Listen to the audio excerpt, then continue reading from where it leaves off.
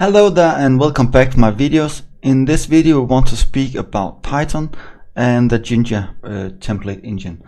And you can choose whatever engine you want to use for templating, where you're working with the HTML and something like that.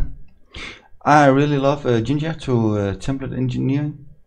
It's because it's very simple and easy to start with, and yeah, that's why I'm using it. And I will show a very basic Jinja template sample here in this video.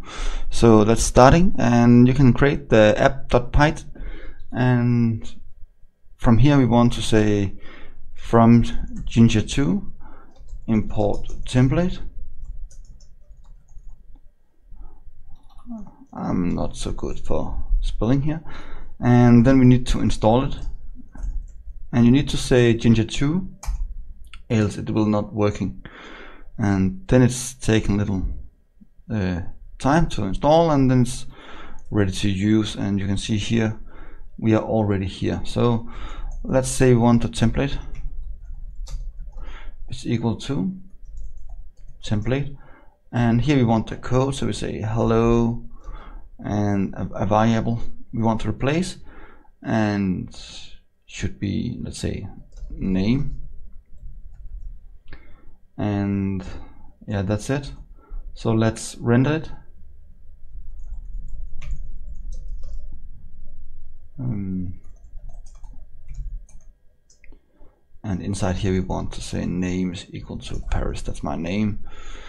And so let's print it out to the screen so we can see what's happening.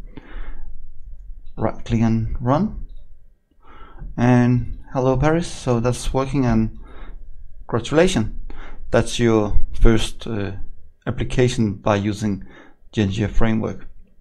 If you follow the other videos I have working on for Jinja, you will going about working with files and for loops and if statements and how you can find errors and something like that. So thank you so much for watching this video, and remember to subscribe my channel. You can do it in the right corner below on the ding, and I hope you want to share this video and give it a like.